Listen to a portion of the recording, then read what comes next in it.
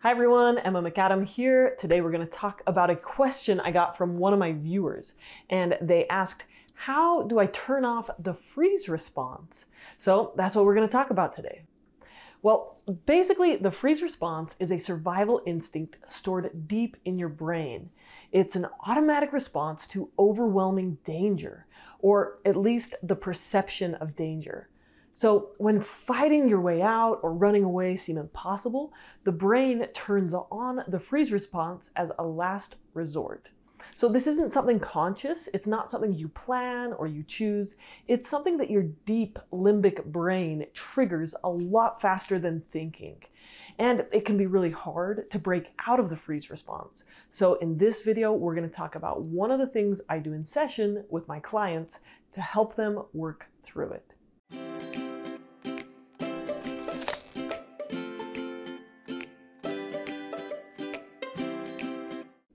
Okay, so the freeze response is the third option in the fight, flight, freeze reaction to danger. Fight works when the threat seems beatable, like something smaller or less powerful than you. Flight works when you're faster or you have an advantage to escape.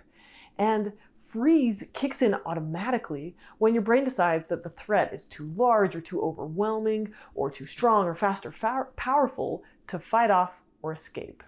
And honestly, the freeze response can be really effective. You may have seen some of these videos on YouTube or in wildlife documentaries where an animal survived because they froze, they hid, or they played dead.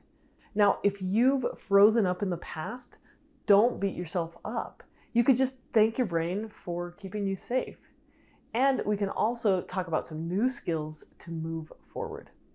Now, if you look at how the freeze response shows up, it can turn on in this really big way, like freezing up in the middle of battle, or it can also turn on in really small ways. So like if you're stressed about a test, you might feel a sense of dread or a sense of overwhelm, and then you just try to avoid your homework or hide from trying to think about your studying. Our anciently evolved brain doesn't do a very good job with these modern threats that we have that are really quite different than fighting off a tiger. So things like social media comments that bother you or studying for a test can really turn on that freeze response because our ancient brain doesn't necessarily know how to respond to that in an effective way. Our anciently evolved brain might turn on the freeze response in the case of a life-threatening event or just something like public speaking. So here are some of the symptoms of a freeze response. Your muscles lock up in all or in part of your body. This is called tonic immobility. And this isn't something that you can control. Your muscles literally lose the ability to move. You might feel feelings of numbness, detachment, or dissociation. And this means that you feel separate from your thoughts. Now, this is actually a pretty functional response because if you're in the face of, impending death or pain that you can't escape, then your brain has this ability to kind of separate you from those sensations and from the intensity of that.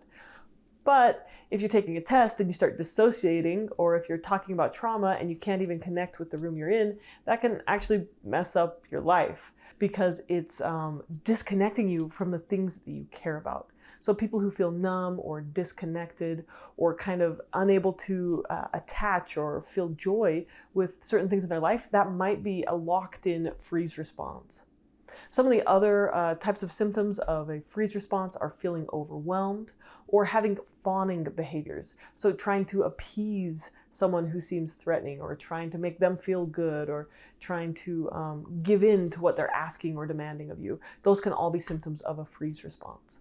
A few more symptoms of the freeze response are a sense of stiffness or heaviness, holding your breath, shrinking, or trying to disappear.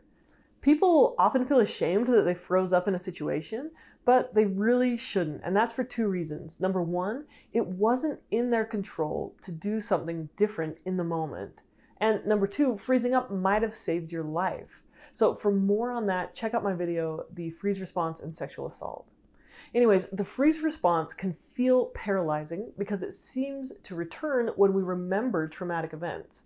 I've had clients sitting in my office and they're telling me about their trauma, and this is what they look like when they're sitting there like, I'm so angry, I'm so mad, this guy should be in jail. And they're sitting in my office frozen stiff. They're not moving.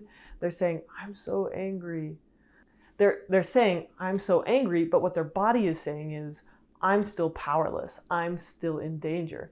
And our memories are stored as much in our bodies as they are in our minds.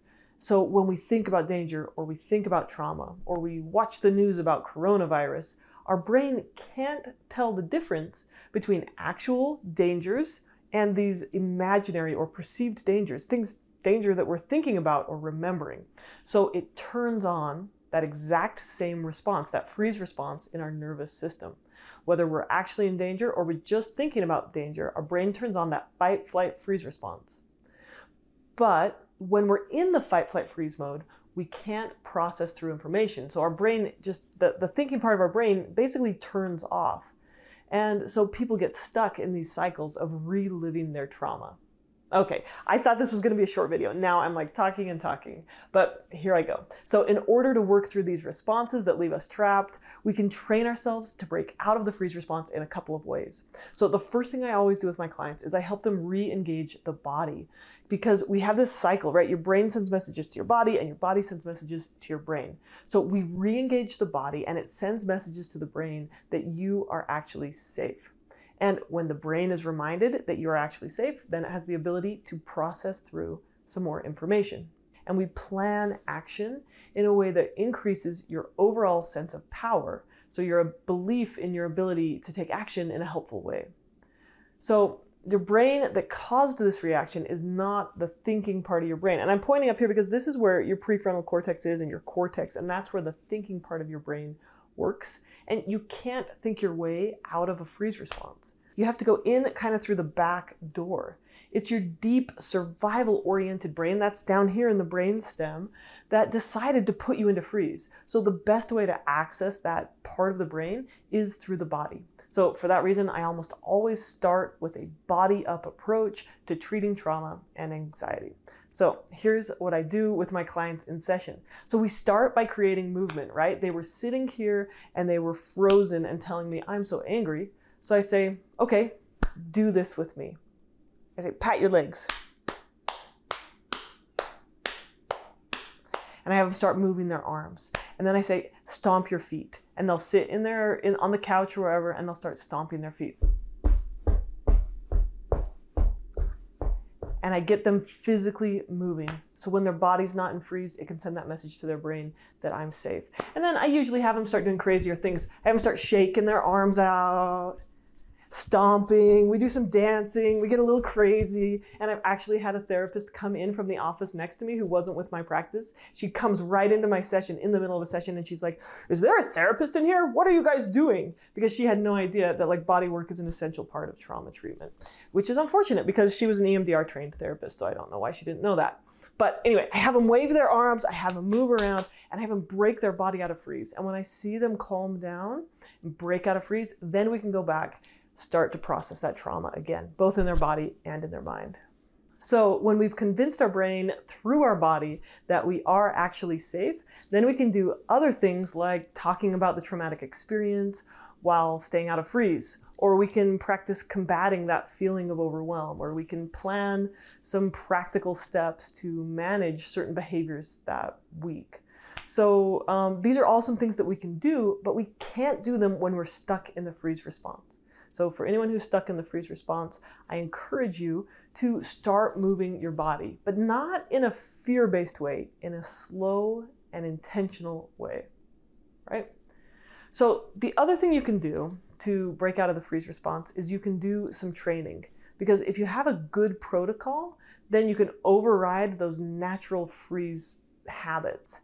And I talk about this in my other video on the freeze response and sexual assault, but this includes self-defense training. And did you know that one of the most effective things people teach, like if they're teaching young girls how to avoid sexual assault, one of the most important things they teach them is just how to shout no, how to say that really loud. And once you've practiced that and practiced that and practiced that, then in the moment of danger, you're able to draw upon that training and instead of freezing up, scream no at someone, and that deters an attacker a lot of the time. A few other things that are helpful for breaking out of freeze are identifying your triggers and identifying your signs and symptoms. So you get good at noticing, sorry, I just hit my mic. So you get good at noticing what's going on in your body when you're freezing. And when you notice what your body does when you freeze, then you can also take proactive steps to ground yourself here in the present moment. And speaking of grounding, I have a whole series of videos on my grounding playlist on how to do grounding exercises, and all of those can help with the freeze response. Another thing you can do that's helpful with the freeze response is to exercise. So just any kind of physical exercise. And what exercise does is it takes your body through this natural cycle of getting excited, getting sympathetic arousal, which is basically your brain is turning on that excitement, the adrenaline, and the flooding, which is really a very similar response to that fight, flight, freeze response. So it takes you through that cycle of alert activation. And then when you're done exercising, you go back down through the cycle of calming down and the rest and digest response. So it's really healthy. A healthy nervous system is able to get both activated and relaxed. And exercise can help you go through those natural cycles. Another thing you can do to help with the freeze response is practice how you would like to respond.